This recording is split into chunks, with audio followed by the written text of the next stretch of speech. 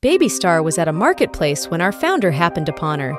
She was alone and hungry, eating something she shouldn't have been eating, trying to survive on her own. Our founder immediately scooped her up and took her straight to the clinic where she was assessed, and once cleared of any viruses, immediately received her first vaccination. Star's back legs weren't forming properly due to the lack of nutritional food and milk from her mom. What's wrong with your little leg? What's wrong with your little leg, cutie pie?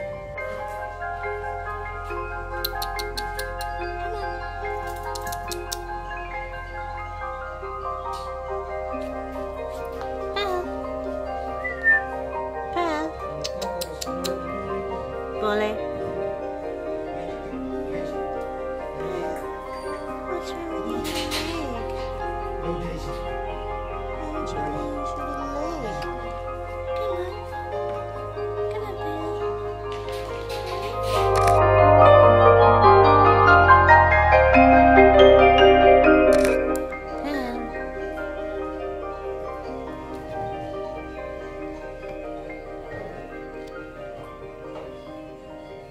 Come on, what you doing? Come on. Come on.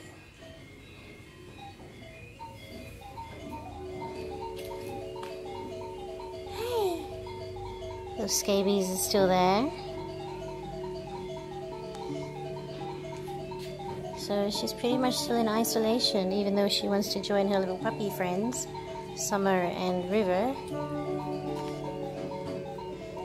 Star was an absolute sweetheart, and once her quarantine time was complete, she joined our previous 2 older puppies to learn and grow with them. Unfortunately, in Bali, female puppies and adult dogs are always abandoned for the obvious reason that they give birth to puppies. Although Bali is riddled with many organizations offering free sterilization programs in all areas, the cultural mentality on this issue hasn't really changed much and is an ongoing battle. Star's favorite thing to do was to play with her puppy friends and look cute.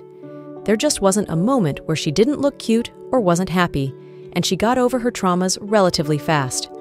Over time, while Star was waiting to complete all vaccinations, she was lucky enough to go into foster care with her 2 other puppy friends. There she really grew into an older puppy and was prepping to adopted life. At that point, we didn't know whether she'd be lucky enough to be adopted, but as a responsible animal welfare foundation, ensuring our dogs all get to live their best lives, we ensure all our dogs are prepared for adoption. Star stayed in foster for about 2 to 3 months, and then her fosters left Bali, so Star and her friends came back to us. Before this happened, though, we officially opened our 3rd safe house. This was for puppies, and the 3 girls were so happy helping set up their new house. When Star was finally vaccinated, she was at the age of 3.5 months old. She was ready to enter our foster to adopt program we have, where adopters don't have full custody of the puppy until the day they are sterilized.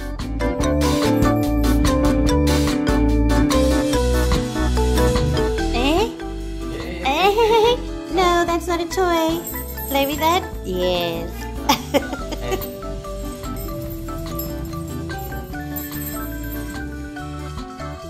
Star grew into a wonderful dog during her foster time, and eventually, when the day came that she was ready to be sterilized, we finalized her adoption. Unfortunately, COVID hit and everyone in Bali was struggling, so her owners made the decision to board her. During this time, they reached out to us a couple of months later and asked us for help because they weren't working and couldn't afford to cover her boarding costs any further. When a dog is adopted from us, we make sure all adopters know we are always there for them and our dogs no matter what.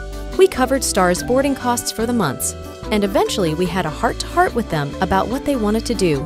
Because COVID had finished, we encouraged them to find a friend who could take Star in-house, checked everything to make sure she was going to a good home. Eventually, they returned to Bali and collected Star to join them again, and she's been with them ever since.